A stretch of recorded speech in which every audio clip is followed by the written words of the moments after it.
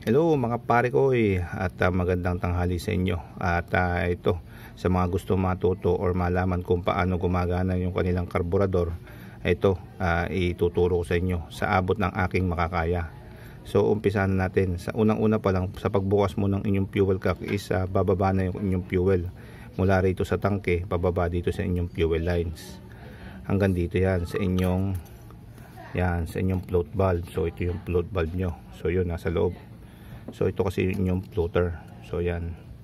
So once na nakababa niya inyong floater is nakabukas yung inyong float valve, diyan tatagas yung inyong gasolina. So yan. Hanggang sa mapuno niya itong baso na to. So habang tumababa yung gasolina, tumataas naman yung tumataas tong gasolina rito, is tumataas na rin itong inyong floater. Hanggang sa magsarado na ang inyong float valve at wala nang gasolina na pumasok dito. So ibig sabihin, okay na yon, sapat na yon para patakbuhin yung inyong gasolina, yung inyong motor.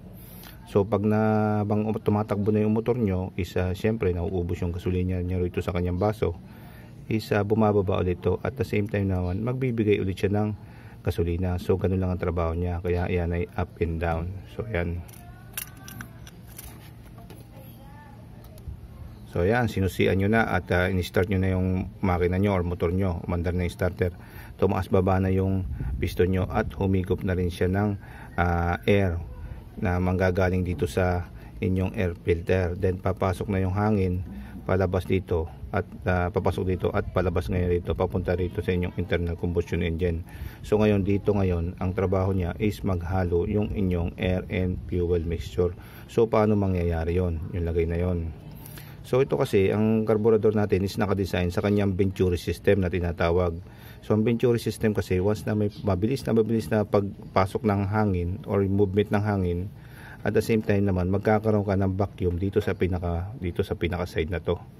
So ibig sabihin, may vacuum siya. Kung ano man ang liquid or gas dito sa ilalim is iaakit niya pataas at iahalo niya dito sa pinaka carburetor nyo. Kaya nga magkakaroon kayo ng air and fuel mixture. So yon. So yan, initial startup na yon, pinandar nyo, natadyakan nyo na, at yan ang tinatawag na cold start. So sa cold start kasi nakaganyan kasi yan ang normal position ng choke nyo. So ito yung choke na tinatawag. So yan ang normal position ng choke. So pag nagko-cold start, ang ginagawa is kino-close, semi-close or full close. So yan. Pag naka full close na kayo, walang ganong air ang papasok. So puro fuel. So saan manggagaling yung fuel na yon? So dito pa rin. So ito na yung butas. So yan, papasok ang hangin dyan at lalabas din dito yan. So may kasama ng fuel yon. So yan, may maliit na maliit na opening yan, no? Kung hindi nyo napapansin, ayun, no? Maliit lang siya. So hindi naman siya totally fully closed. So yan. So yan, pakita ko sa inyo. So ayun na nga, pumapasok na yung hangin dito. Manggagaling ang initial na idle speed nyo dito sa slow jet nyo, tinatawag. Diyan papasok yung gasolina. Yan, paakyat dito, palabas dito. Yan. So kaya ito connected tong dalawa na to. So ito yung tinatawag na fuel screw. So ito yung pinang-tune up nyo. Kasi siya ay nagbibigay kasi ng opening kung gaano karaming fuel ang papasok dito sa inyong slow jet. So syempre pag marami kang fuel at malaki yung opening mo, ang magiging mangyari is rich ka. So yan, baka mangitim yung inyong spark plug. So kung kukunti naman yung fuel nyo at nakasarado dito, ay baka naman maging lean at ayun naman na makakasunog ng inyong cylinder nyo. So kaya ganun siya ka-importante inyong fuels ko. Kaya siya tune up. So ngayon inulit ko, pag medyo naman lean, mahina naman yung power niya, kaya medyo magdadagdag na kanti. So pag reach nga naman, sobra-sobra yung power, mangingitim naman yung inyong spark plug at magkakaroon kayo na masyado maraming carbon dito sa loob.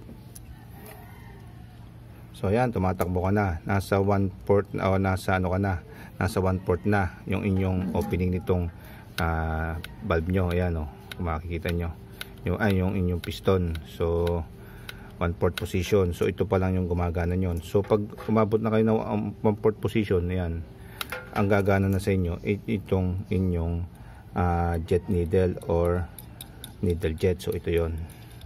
So ito yon. Ito yung linya na to. So yan yung mga butas-butas na yan.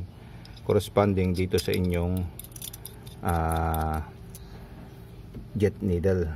So yan yung karayom na tinatawag siya. Siya kasi magbibigay ng opening or barbula dito sa fuel nyo. Kasi pag tinaas nyo yan, maraming air, so marami ding fuel na manggagaling sa pinakailalim niya. So doon sa ilalim na yun. So yan.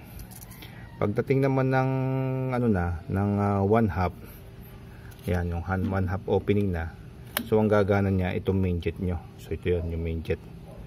Hanggang sa full throttle. So ngayon pag naka full throttle ka na, sagad-sagaran na, ang gumagana ngayon sa inyo is itong slow jet. Slow jet laging meron to hindi man nawawala to So ngayon ang gumagana sa iyo is itong main jet na.